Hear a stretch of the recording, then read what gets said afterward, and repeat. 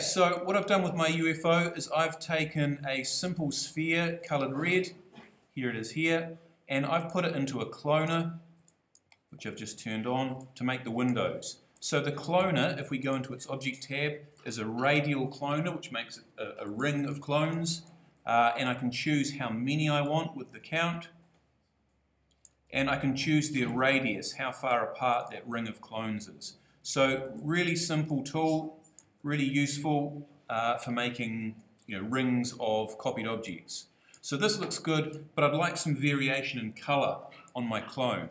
And the clones just take the colour from the material that they're given, which in this case is a red colour. But what I can do is I can apply an effector to this cloner. So the way that all these MoGraph tools work, and Cloner is a MoGraph tool, is that you create MoGraph objects using one of these MoGraph creation tools, and then we use effectors, which are like, well, they're effects, to change how these cloned or these MoGraph objects work. So what I can do is I can go to my, my cloner and make sure it's selected. If I have this selected and I make an effector, that effector is automatically attached to this MoGraph object. If I have nothing selected and create an effector, it's not going to affect that.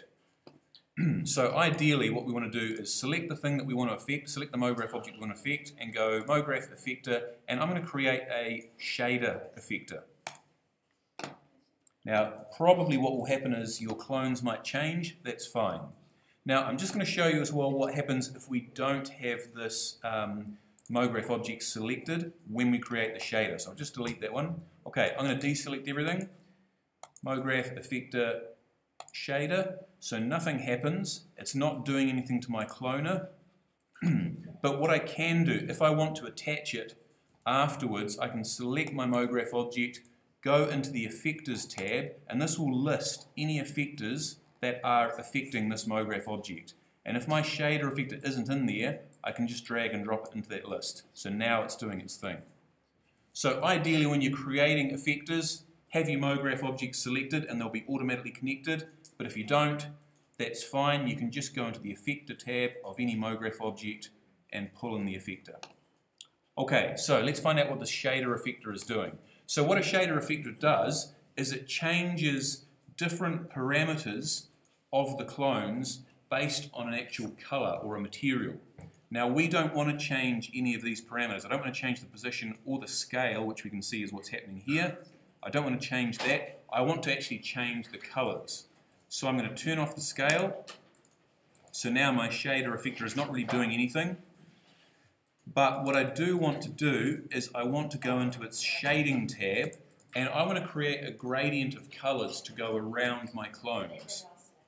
So what I'm going to do is I'm going to go into my shading tab for my shader effector, and this is like a material in our material editor. We can click this little arrow here and we get all the materials that we normally get when we're making a material in our editor. So in my shader effector, go to the shading tab, and I want to make a gradient. Okay, the next thing I want to do, if I go into this gradient, so I'm just going to click on it. I know there's actually some really good preset gradients in here. So I'm going to hit the load preset button, and I want to create a gradient of colors that go around this. I'm going to use this one, it's called Flame 2. It's kind of orangey and red, but it's got a bright part in it. Now you can pick any gradient you want if you're following along here. I'm going to grab this one, which means that hopefully we'll get a gradient of orangey colors with one bright point. So that's the gradient there.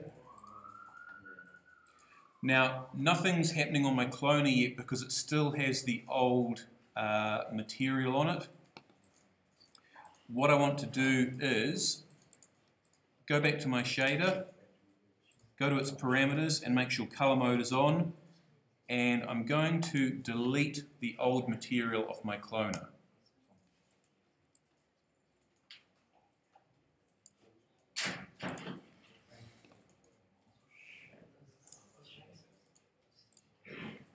So how did you select the flame?